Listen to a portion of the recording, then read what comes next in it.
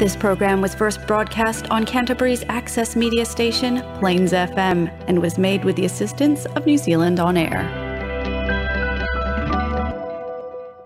It's time for Emergence News on Plains FM 96.9, citizen-made radio.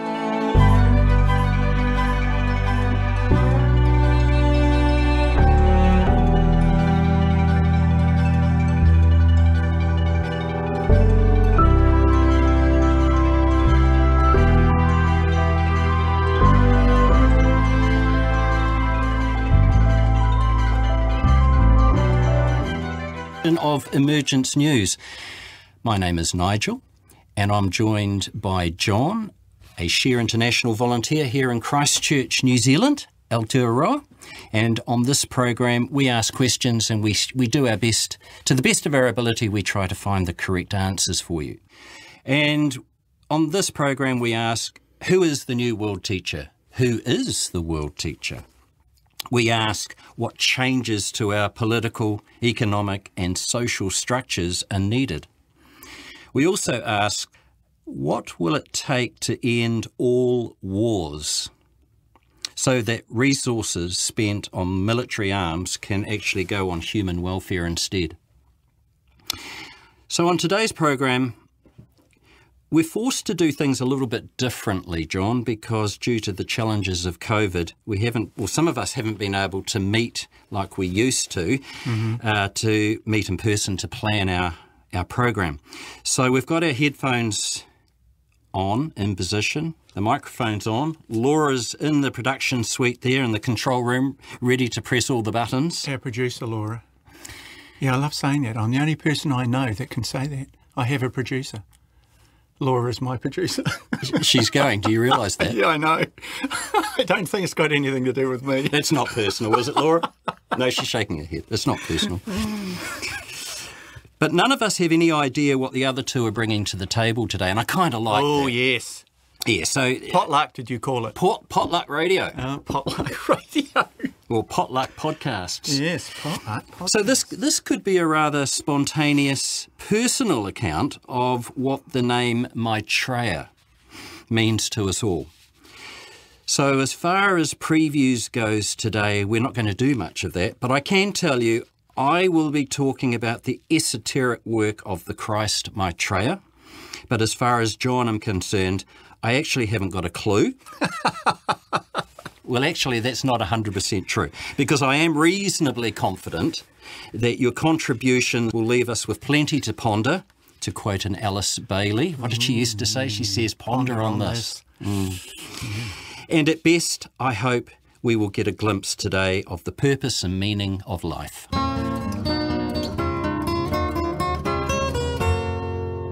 Hi, welcome back to Emergence News. And look, it's my pleasure to introduce John. Welcome to the program, John. What have you brought to the table this time? Well, as it's potluck, and as I've had a recent disclosure about who I actually am, I thought I'd talk about glamour. And when we talk about glamour in esoteric terms, we talk about emotions, the term astral, we talk about glamour and illusion. And basically, it is the story or the illusion that's around about yourself and what you believe and what you think about yourself. And it is a major issue for humanity, and it's a major issue for people who are trying to develop and change. And just when you think you're becoming a better person, the mask slips. So, Glamour by the Master through Benjamin Creme. And he goes with, of all the problems which beset humanity, there is none greater than the problem of glamour. It provides the basis for all of our difficulties and dangers and holds the vast majority of humanity in thrall. It is at the root of every division and cleavage and the source of every dimension of pain and suffering. It has its roots in the ancient past of mankind, and all but a very few are held under its sway. So when we're talking about glamour, when we talk about human beings, we're talking about virtues and vices. So glamour is the vices. Yes. Our personal vices? What he's saying is that the fact that we're human generates this emotional and astral field that we all kind of dip into, and it's inaccurate. He goes on to say, essentially, glamour originates in man's sensuous feeling apparatus, key word, apparatus, the emotional astral body, and in man's identification with its action. So we believe what we feel, basically. Through wrong identification with his feelings and emotions, his desire nature, he has surrounded himself with and lost himself in thick fogs of illusion and unreality. This constitutes the glamour in which most people live out their lives. Glamour is illusion on the plane of the emotions and provides the greatest obstacle to progress. Just going to intersperse with, remember, we believe what we feel, but we don't have to, because it's just emotion, right? Let me come back to the Master, because he knows a lot more about it than I do. Right. It throws a multitude of misconceptions across the path of the unwary, and the loftiest idealist is no freer from its influence. Nay, he is frequently more prone than the hardened cynic. But I just want to jump here and say, being positive is glamour. Being cynical is glamour. Believing you're smart is glamour. Believing you're not smart is glamour. Believing you're right is glamour. Believing you're wrong is glamour. So to come to grips with glamour, the Master continues, humanity must recognise its mechanism, by which means the central heresy, love that word, that we are separate, is created and maintained. All that tends to reinforce the sense of separateness is the result of the action of glamour, and all that seeks to undermine that heresy works for its destruction. Glamour resides in a notion that man's desires are real, what I feel is true, that they have their own intrinsic validity and purpose, whereas in truth they are the cause of all unhappiness. No more real, no less transient than the mirage of the desert. He goes on to say, many other ways to God, but the quickest and surest is the path of service. No other path so fully embodies the nature of God. He challenges us to take your place on this path and carry out the dictates of your soul. Follow the promptings of your heart and awaken to the needs of the world. Know that as you enter on the path of service, you accept your place within the plan and find yourself well set upon the path to God. He goes on to say, be not afraid in the midst of the chaos and tension. Fear has no place in the present situation. Rather, see it as a challenge for your faith. Now, this glamour thing, it's the illusion, it's the mirage, it's the self-delusion that we fill our lives with. And as I said earlier, when you think you're clever, it's glamour. When you think you're not, it's glamour. So what we have to do, how do we defeat this? How do we get through it? And Krem talks about honesty, sincerity and detachment. And detachment is the key, right? The Master talks about service as well. And I guess one of the things I've thought about is if you're practicing honesty, sincerity and detachment, and the very way that I say that tells me it's a glamour of mine, right, that I'm actually practicing this, does that lead to service or vice versa? If you're involved in service, and we believe we are, Nigel, does that lead to honesty, sincerity and detachment? And I sometimes think it does. And if you're thinking about honesty, sincerity and detachment, does that eventually drive you into service? I really don't know. Maybe a bit later on in the program I'll talk about the prayer for the new age. It's a technique, it's a tool for overcoming this fear. And I think the relationship between glamour and illusion and fear is very, very profound. There's a link there, isn't there? We are frightened creatures and then take upon ourselves illusion to ameliorate or massage that fear. Yeah, because fear is something that virtually all of humanity suffers from. Yeah. I love the... Namely the fear of death and then... Fear of loss, I love the Course in Miracles, and Krem talks a lot about the Course in Miracles. The Course in Miracles propounds that humanity has two emotions, love and fear. Love is the opposite of fear, not hate. Love and fear are opposites, and you can only express one at a time, right? You can't do them both. So the parental quote of, as they're about to assault you, "This hurts me more than it hurts you," is rubbish. It's love or fear. So what are most people expressing most of the time? Fear. Fear. And what enables you to manage that is this very strongly held belief system that creates this illusion, this glamour. And if you want to know more about fear, Cream writes books about it. Constant. Yeah. And a lot about fear. And a lot of the stuff I've been talking about today I got out of one of Benjamin Cream's books, The Art of Living Within the Laws of Life.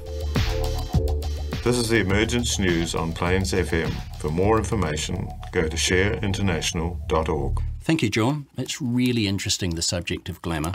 Oh, it's frightening. We could dedicate a whole program to it, actually. Yeah. Well, we're dedicating our lives to it, aren't we? That's right. We're experts. We've been experts at glamour and listening to our feelings since the Atlantean times. Yes. Yeah. Thousands, millions of years, thousands of incarnations. No, the human condition is an expert at listening to its feelings first, rather than we're love. astrally polarised. Yes. Yeah.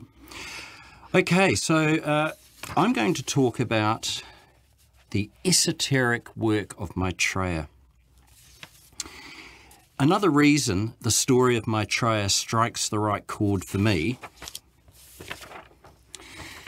is that he asks for no followers.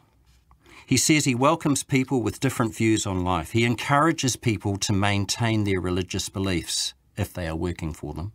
He says individuality is a major fact in life. It is essential.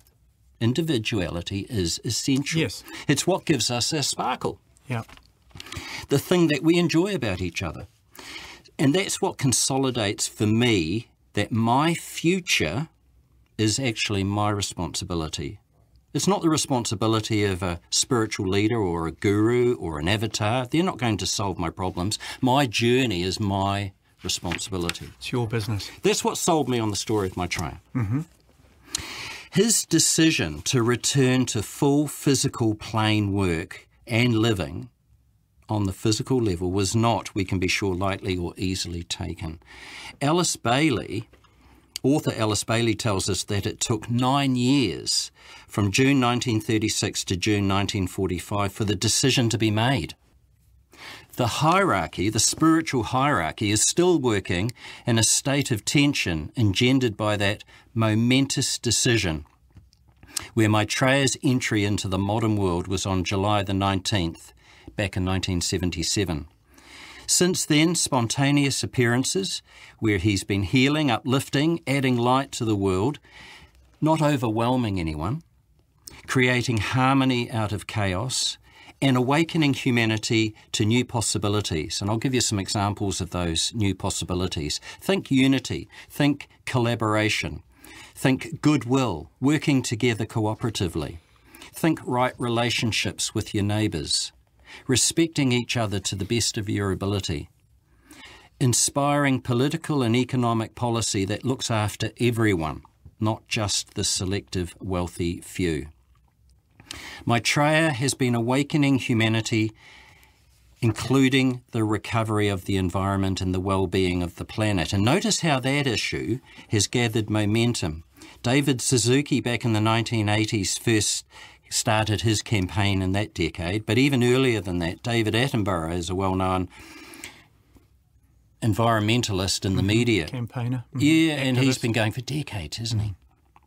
Their views and their concerns are not considered radical anymore, but they were a few years ago. Attenborough was talking another language back in the 50s and 60s about this. And even David Suzuki, he's a well-known Canadian environmentalist, amazing guy actually. He's worth looking up on the online. It was considered radical back in the 70s and 80s, but it's not anymore. So much so that there are very few now that deny climate change. Now, that's a big change from just 5 years ago, where many educated, intelligent individuals would claim climate change is a hoax. But those views don't get airtime anymore. The United Nations Director just recently, the United Nations Director General, was calling on all governments to stop ignoring this issue. Now is the hour. Stop procrastinating. issues such as this is the work of the spiritual hierarchy and the work of Maitreya, working behind the scenes as they always have until now. They are now gradually emerging, and that's what this program's all about. Right, but also their predictions are emerging too, particularly the one about young people, the youth stepping forward and claiming their rights. And we've talked about their maturity and their political activism. The new model, Nigel, we've talked about that as well. Yes, it's not the Toyota anymore. No. Well, it is a Toyota, but it's got the same body, but it's not. The interior is not the same. No, different software. So, and one of the reasons why I subscribe to Benjamin Crem's story of the reappearance of Maitreya and the hierarchy is that he repeatedly says, remain open-minded. Even if you are open to the possibility of this story, even if you're open to the possibility of Maitreya being possible, I don't totally agree with the concept, but even if it's possible, hey, that's fine. Yeah. And that's what I like about Benjamin Crem. He's not telling you to be subscribe to it 100%. Yeah. He's fine if you want to sit on the fence, say 50-50. That's fine also. At least you're remaining open to the possibility that this story could have an element of truth to it. Ponder on what feels comfortable both in your head and your heart. I was at a lecture with Benjamin Crem, and he was asking for open mind. He was talking about an open mind, and he said it's the rarest thing on the planet. He had a sense of humour. He had a great sense of humour, actually.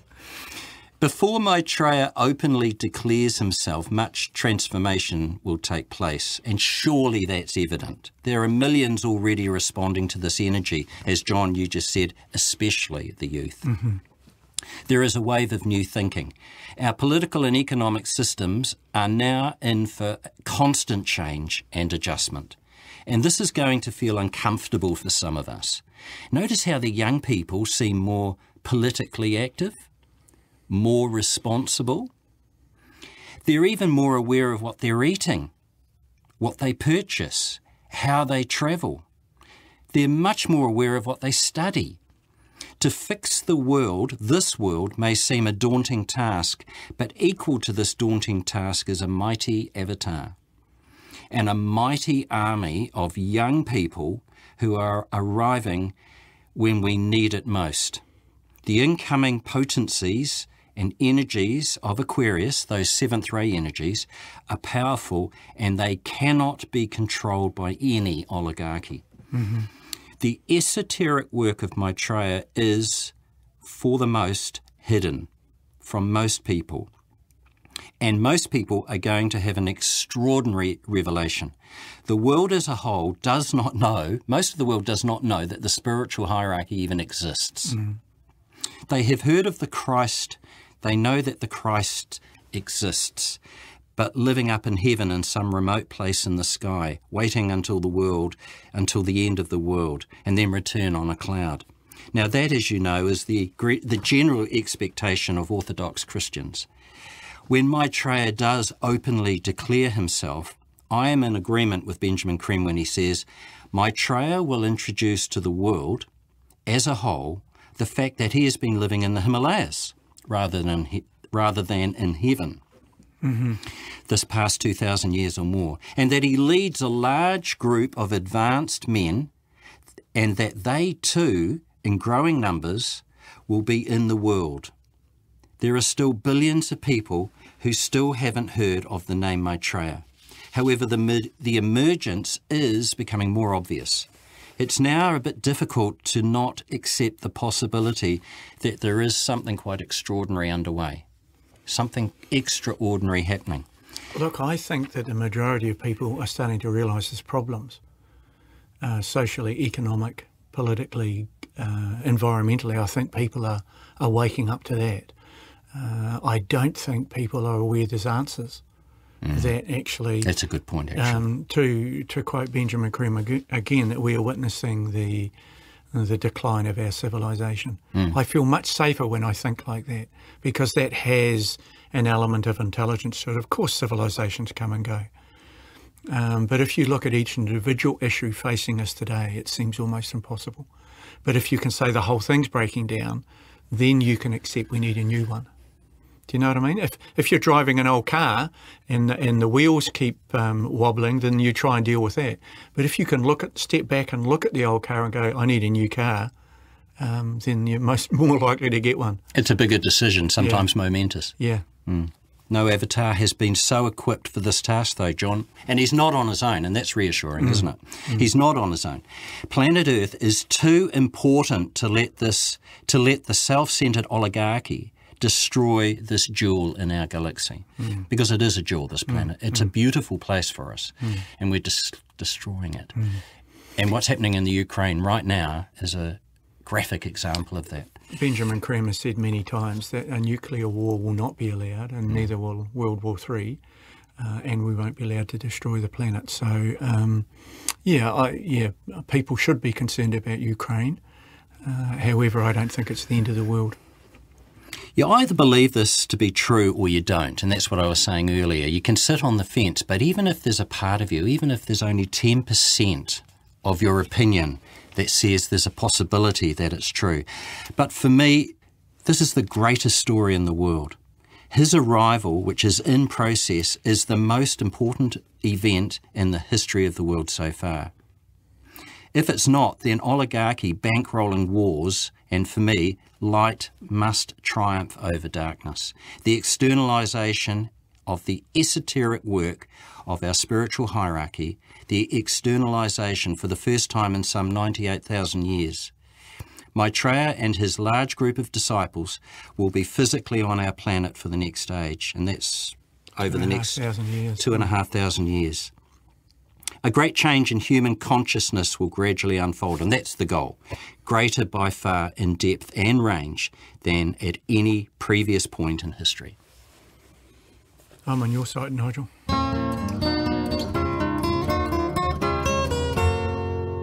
Okay, we're gonna throw the ball back to you, John, because you're going to talk about the prayer for the new age. Right. Now, one of the things that Karim has given us to deal with fear, the esoteric teachings give us to deal with fear and to deal with glamour, is a thing called the prayer for the new age. You'll find it on the Share International website, and you'll find it in the back of most of Benjamin Graham's books. I'm going to go through it now. The prayer for the new age. I am the creator of the universe. I am the father and mother of the universe. Everything came from me. Everything shall return to me. Mind, spirit, and body are my temples for the self to realize in them my supreme being and becoming. And I use that daily. It's like a mantra, if you like. Okay, this is what Karim says. The prayer for the new age given by Maitreya the World Teacher is a great mantram or affirmation with an invocative effect. It will be a powerful tool in the recognition by us that man and God are one, that there is no separation. The I is the divine principle behind all creation. The self emanates from and is identical to the divine principle. The most effective way to use this mantra is to say or think the words with focused will, while holding the attention at the ajna centre between the eyebrows. When the mind grasps the meaning of the concepts and simultaneously the will is brought to bear, those concepts will be activated and the mantra will work. If it is said seriously every day, there will grow inside you a realisation of your true self, and that is what we're all after. And you know that's true. Every time you use it, it starts to make more sense. Oh yeah, it's amazing. Try it.